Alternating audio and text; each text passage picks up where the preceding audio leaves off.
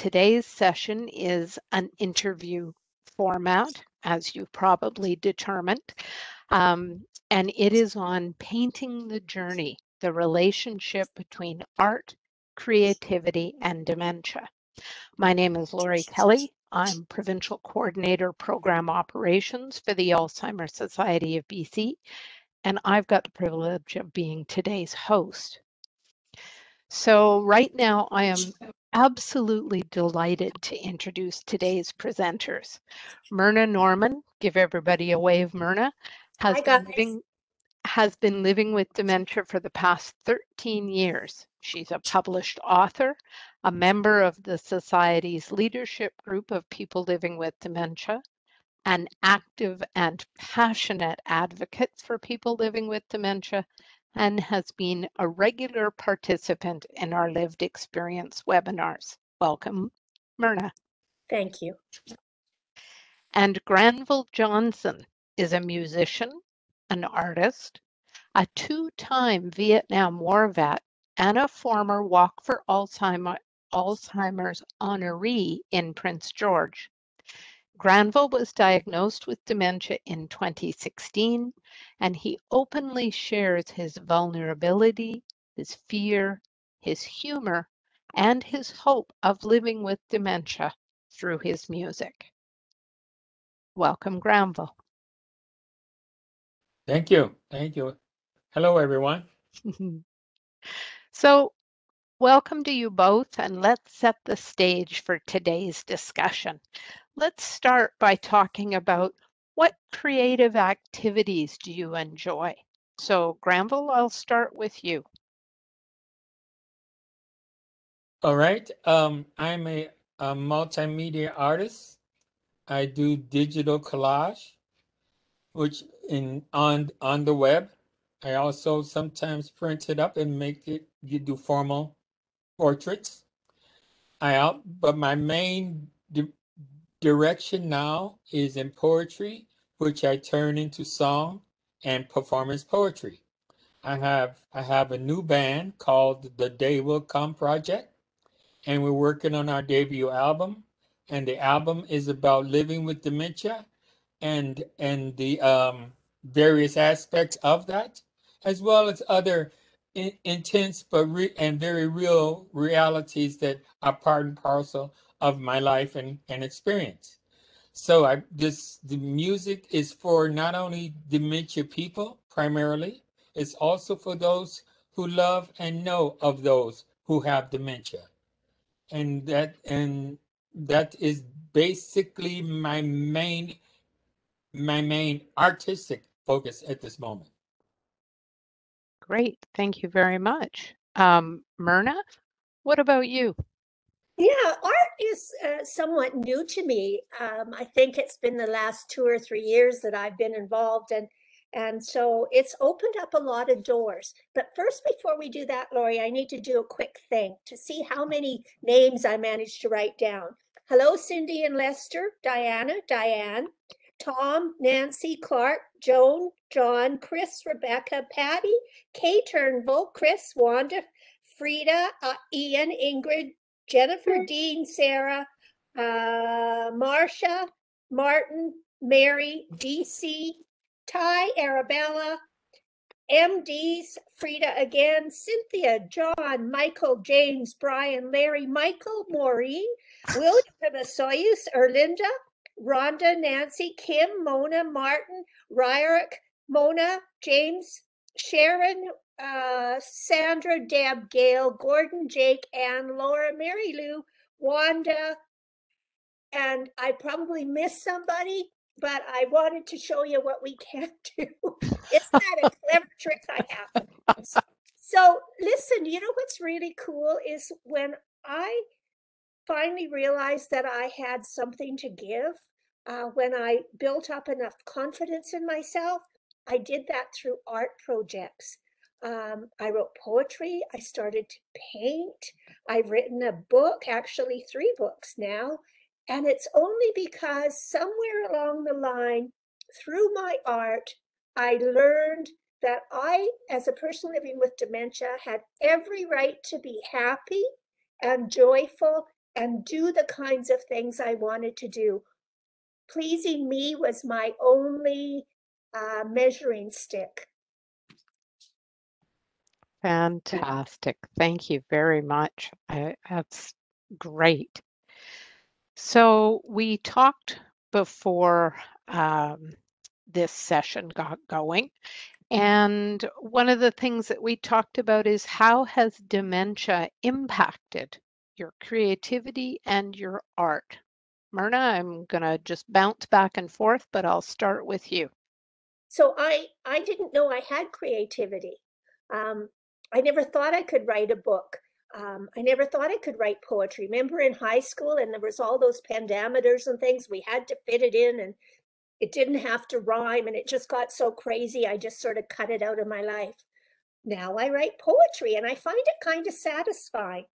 So it was through art, through some wonderful people at UBC, etc., that I learned art is a way for me to express my feelings, whether they be happy feelings or sad feelings.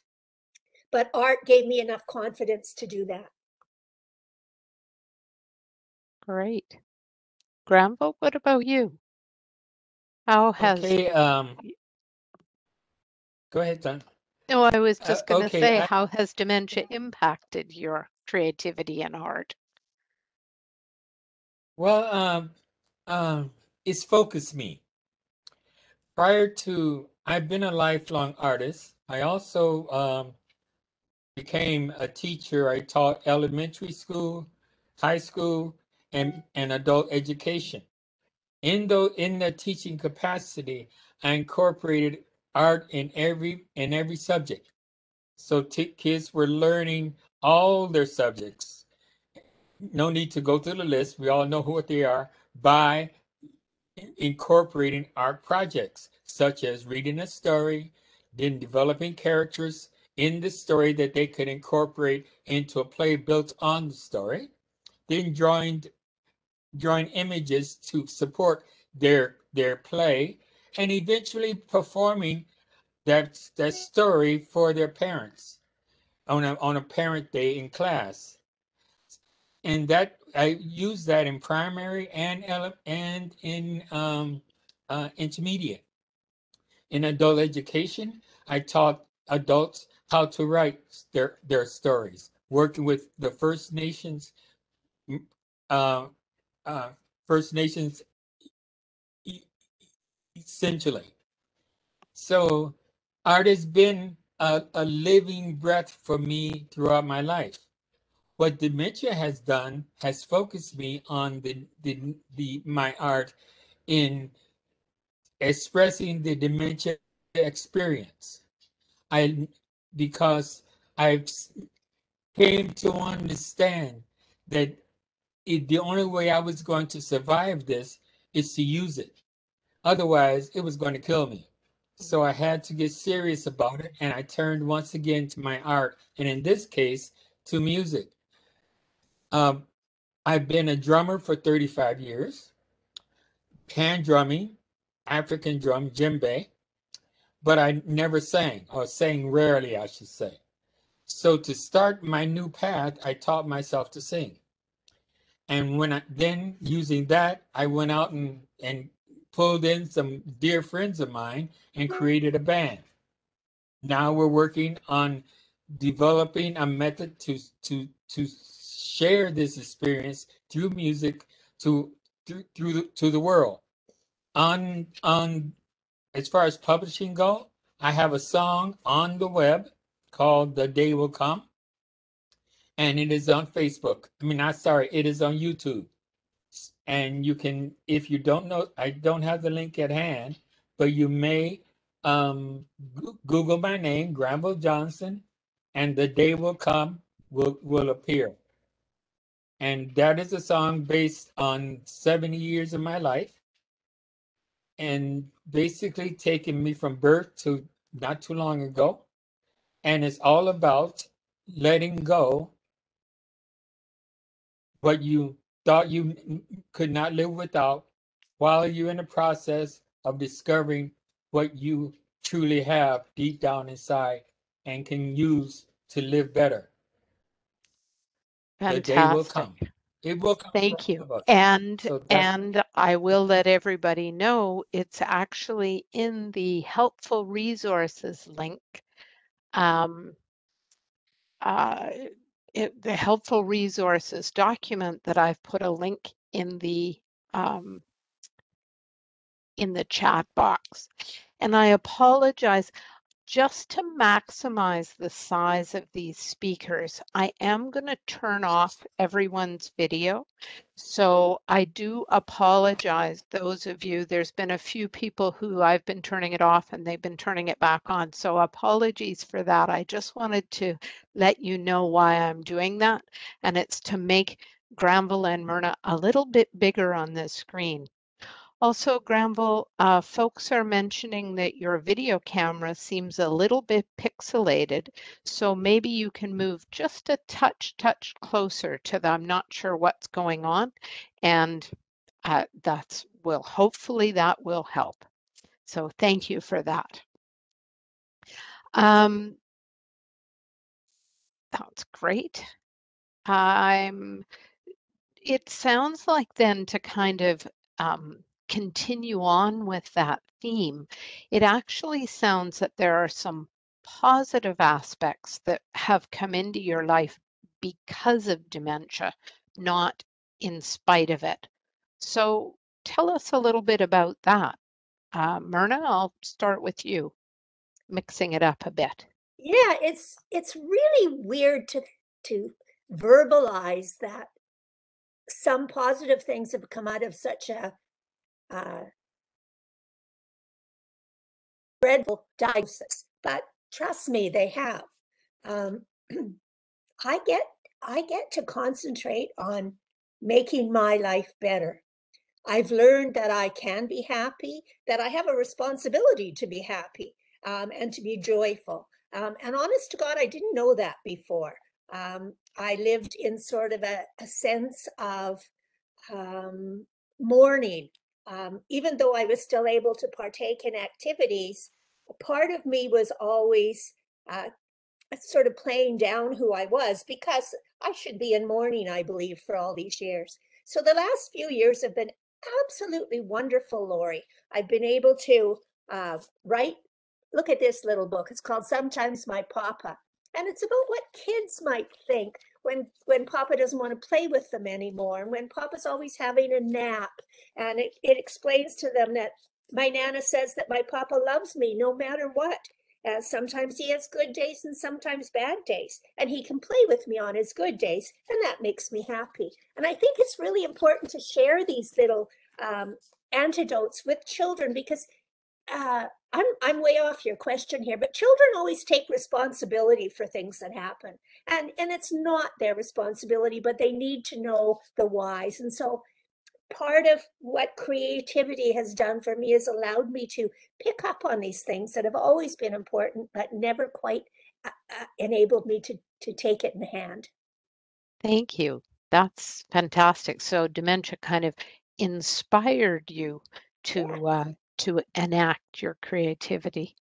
Yes. And Granville, you have spoken. You just spoke about how you feel dementia has impacted you. But if you um, if you are looking at how dementia has impacted you positively, how would you respond to that? I know that's a difficult topic, as Myrna said, but how would you say it has impacted your art and creativity in a positive way?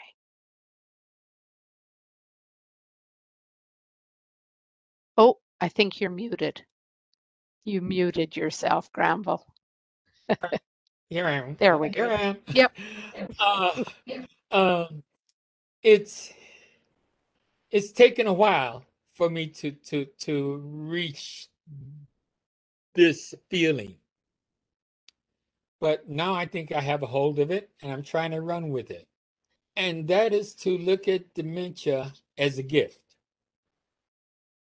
that keeps on giving, as as something that you can, that is special, that makes you special, and gives you the ability to to to touch your world and those around you in a way that it that is impossible without dementia, because dementia opens up a way of communicating with non-dementia people simply because you have dementia. They may have preconceptions and stigmas toward dementia people, but as you as you grow within yourself in feeling, hey, yes, I have dementia, but I know what I can do with it. I am still here and I have something to say.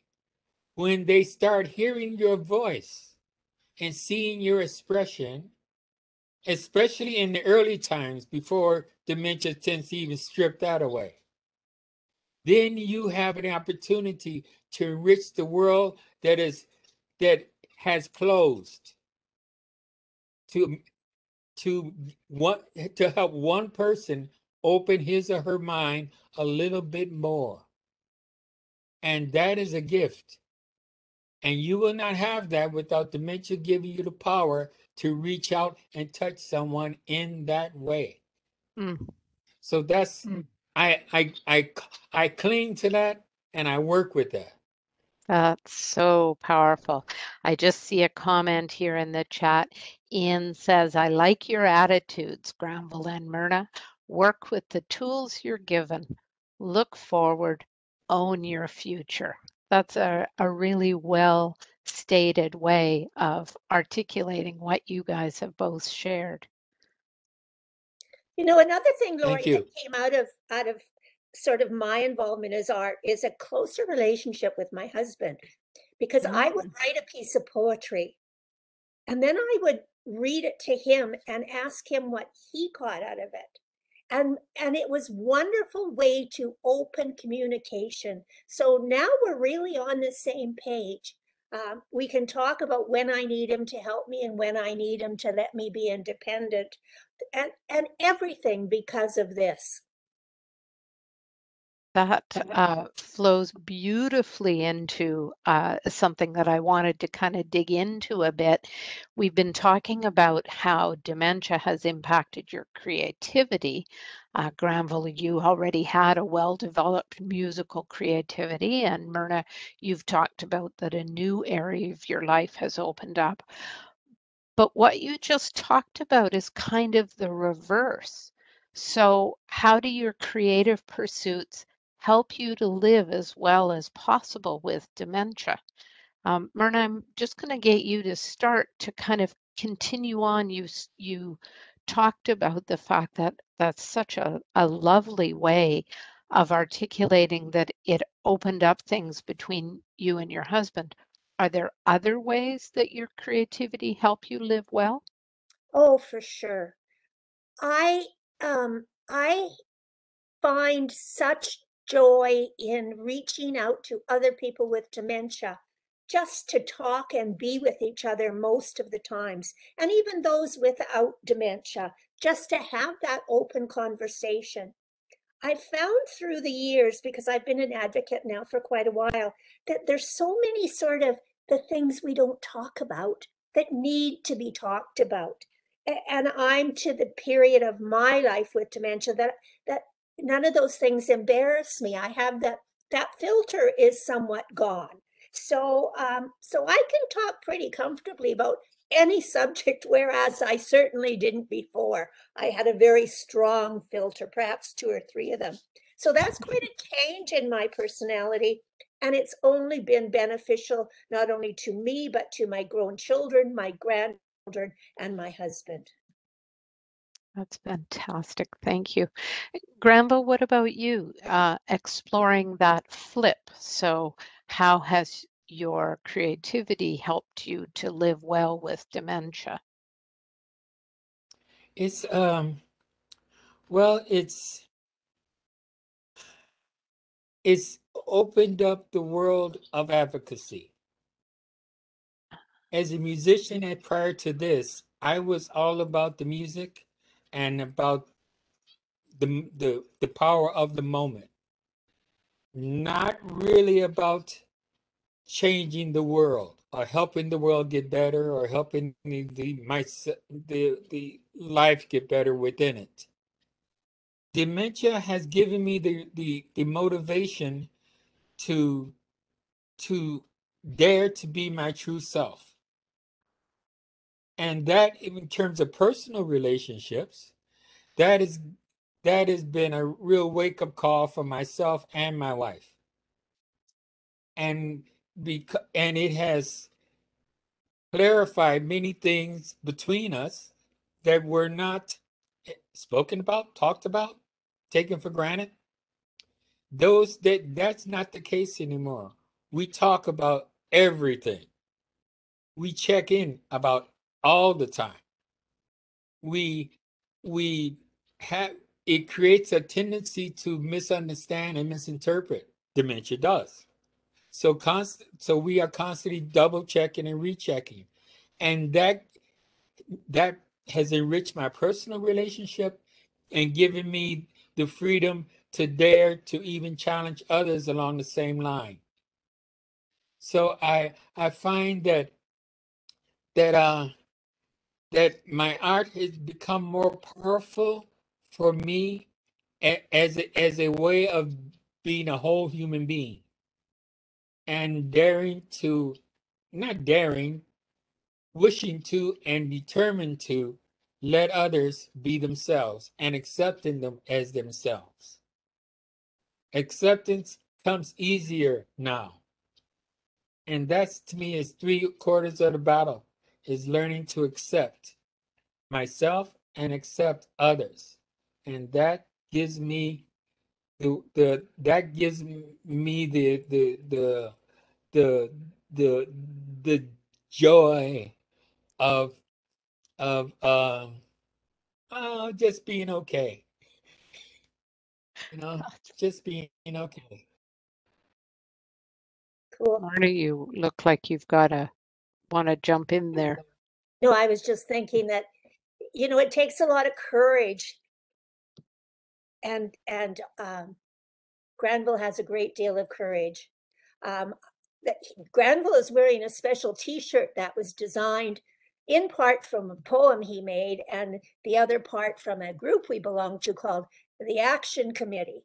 And so I have to, Lori, say one other thing about the Action Committee, and there's other members on here today. We have managed to, oh, isn't it beautiful? We have managed, with the help of professionals, to design a toolbox. When I first heard it was going to be a toolbox, I was imagining a metal toolbox. This is an app that's online. And if you're a person with dementia or a caregiver or anyone else, you can go into this app and you can press the dementia button, and it will come up with all kinds of suggestions and ideas and clues and information to help you deal with dementia.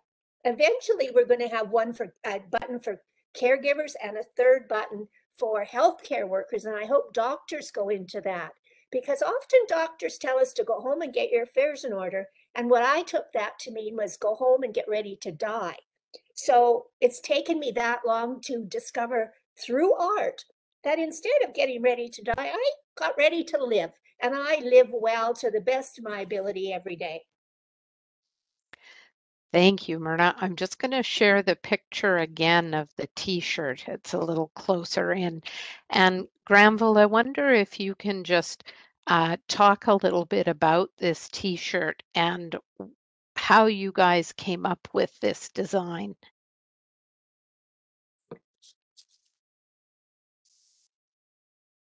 Oh, are you muted? Yeah. Forgot again. Yes. We of the action group we wanted to put together something that would give people pause for thought and re, uh reduce deal with the stigma that comes with dementia. So we brainstormed for quite some time and came up with the concept that often you hear live well with dementia, and we didn't want to do live well or living well because it would seem to be overused. So we thought a little deeper. How can you live well? What does it take to live well? Well, when people want to live well, often they want to celebrate. They'll celebrate birthdays, Christmas, special holidays, special occasions within their personal and private life. But we weren't thinking about a party. How could we celebrate and within the context of living with dementia? And we came to the awareness that by in our daily life, in the little things and the big things, all the things that make us good and happy and makes others around us feel good, that is a celebration. So celebration is just living. It's just being. It's just going for it. It's just being yourself. It's just accepting others. It's just day-to-day business that gets done or maybe doesn't, and you don't worry about it. Celebration celebration is what it takes to live well, and that's why celebration is what it takes to live well with dementia. So dementia, celebrate life. That's beautiful. And we came to celebrate life. Now, okay, then how do we depict life on a t-shirt? That was an interesting conundrum. What is life? How did you pick life? Well, we said, okay, life is all the things we do and all the things we experience and all the good, the bad, the ugly, and everything in between. So then we realized if you take all of that and throw it on a shirt, it looks like multicolored hodgepodge. A mess. A beautiful mess. And that's life. Life is a beautiful mess, and we go through it. So on the dementia trail, man and a woman are running up this dementia road, and it's not so fun, not much fun. But eventually, though, they get to understand that what enriches this road is experiencing life itself for all it's worth. And that's what took us into that beautiful mess. That is And beautiful. that's how this shirt was born. Dementia, celebrate life. That's fantastic. I will try and find out. I don't know if the shirt is for sale anywhere, but if it is, I will put that information in the when we post this video, I'll put a link to where to get the t-shirt because I love that shirt. It's wonderful. Yeah, thank you both. So moving then from that, it's a bit of a jump, but what then do you find is particularly or is frustrating about living with dementia? Granville, do you want to start on that one? All right. The progression is frustrating.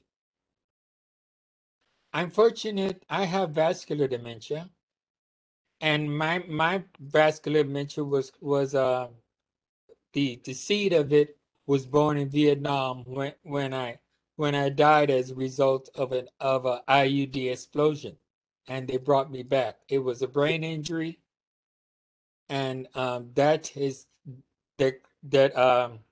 closed many blood vessels, and eventually evolved into dementia in my latter life, vascular dementia. But yet, my dementia seems to be progressing fairly slowly, which I'm really very, very thankful for. still,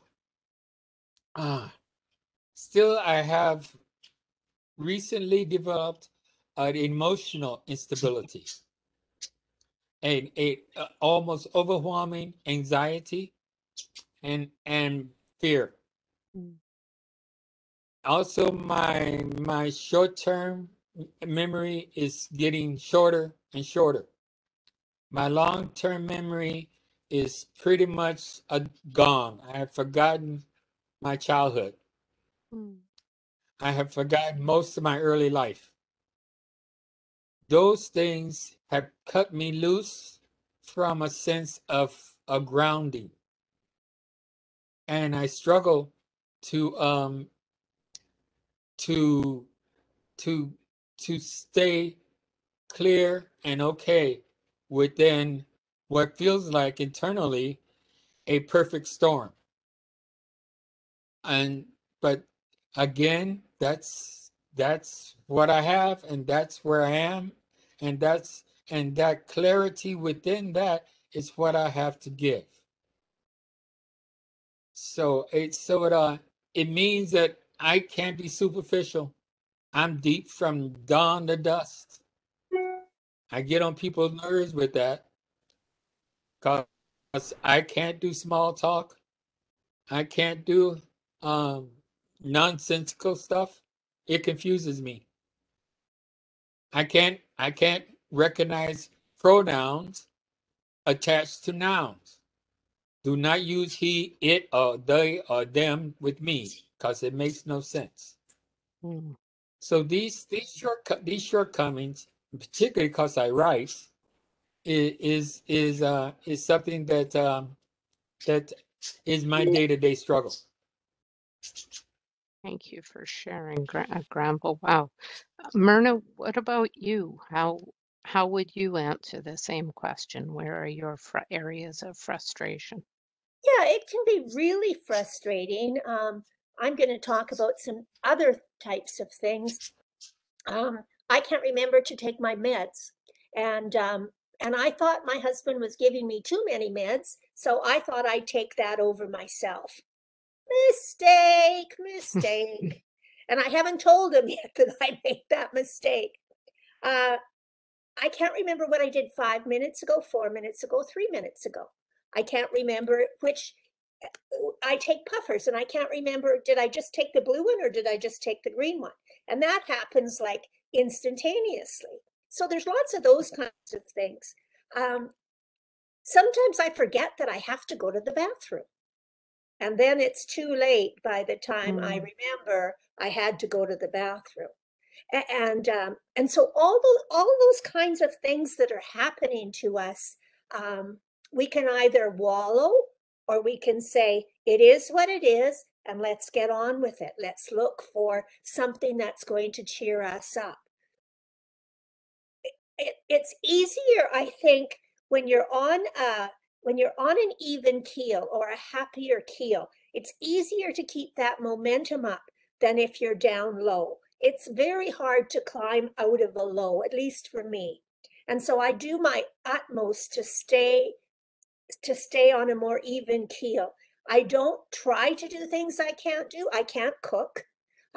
They took my driver's license away years ago, so I've lost my independence to a degree. Um, it saves money because I can't go shopping all by myself. I have to go with my husband. So there's good things for caregivers. It's difficult, but one of my daughters said to me once, "Mom, it is what it is, so accept it and get on with your life and live well." And I've really tried to do that. Fantastic. Thank you. Um,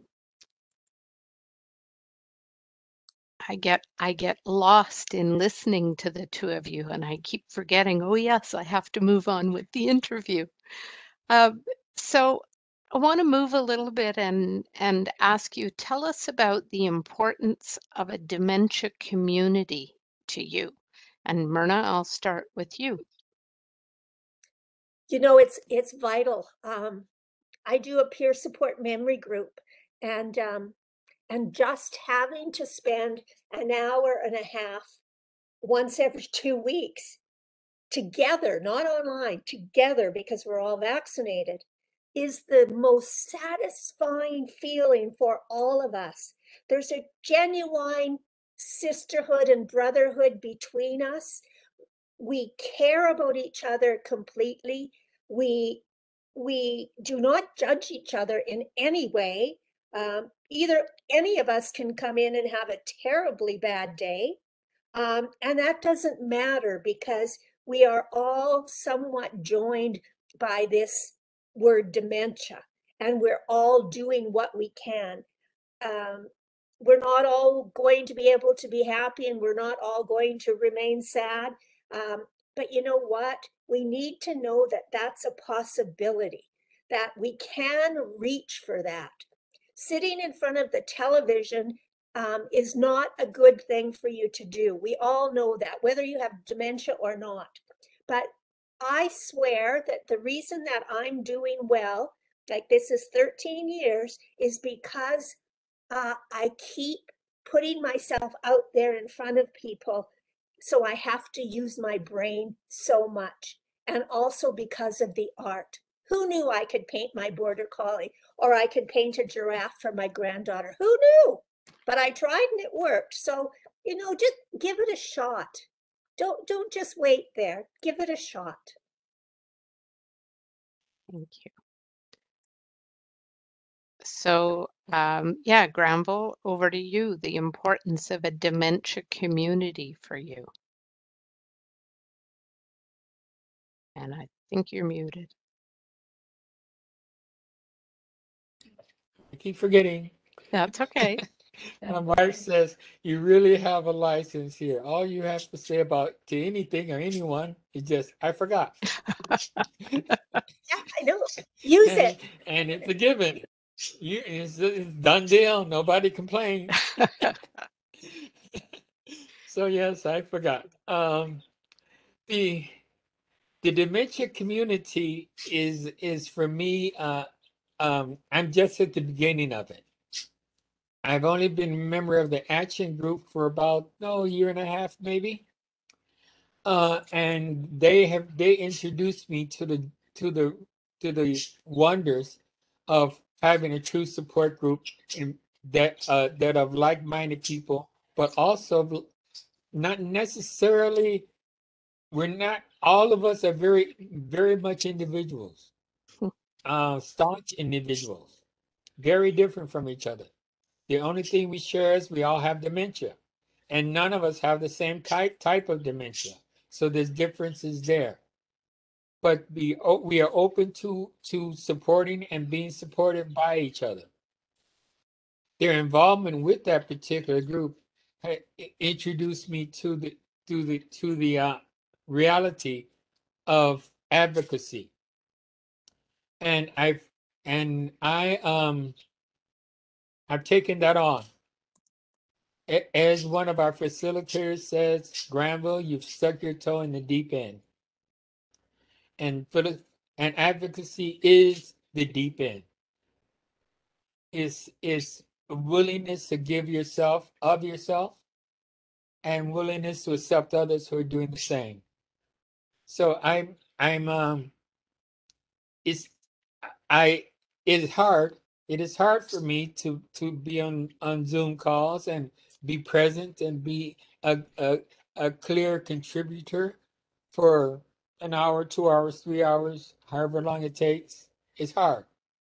And afterwards, I invariably run through my mind going, what did I say? How did I say it? How could I have done better? I second guess, and then I let go and move on to the next meeting or the next event or the next time. But this growing community is not just regional, national, it's international as well. And the richness that lies there boggles my mind. I'm really very much uh, finding that it's given me a life, another gift in life that I would not have otherwise. And I'm eternally grateful. So the support is there if we are willing to reach out to welcome it in. And that's what I'm all about now. Thank you.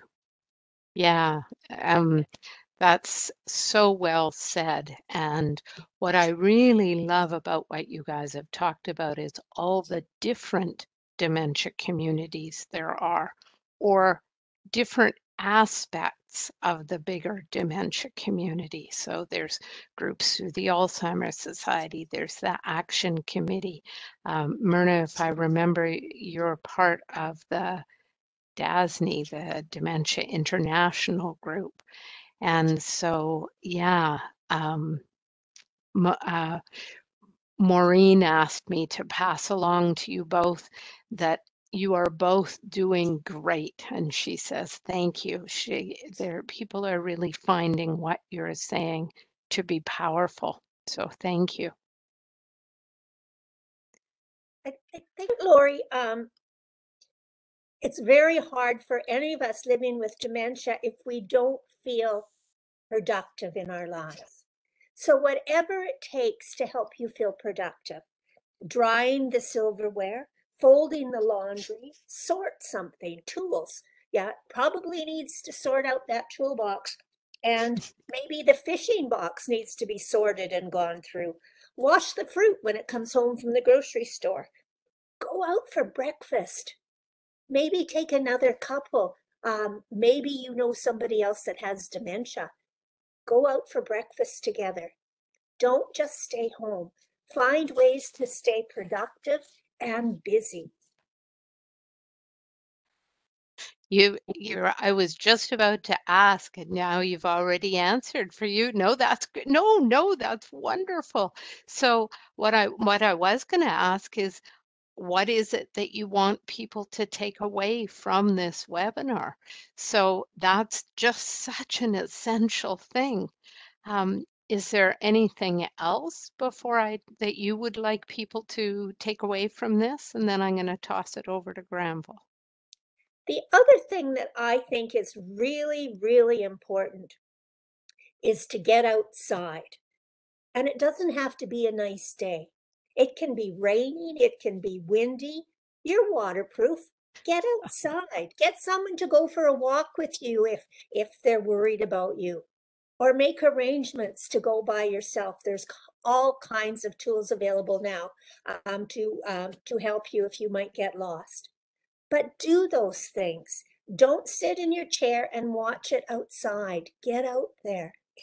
There's something about that. There's a saying that says nature nurtures. It's true. Thanks, Lori. Fabulous. Thank you. And Granville, what do you want people to take away from this? Oh, and mute it again.